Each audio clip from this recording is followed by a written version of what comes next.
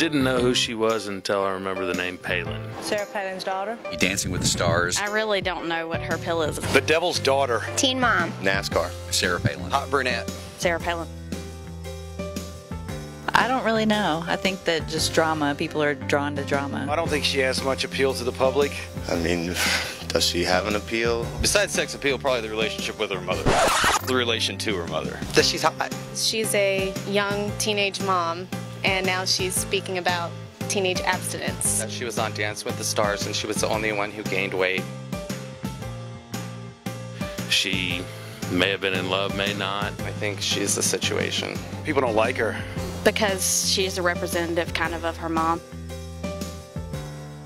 She's worked hard to stay in the spotlight.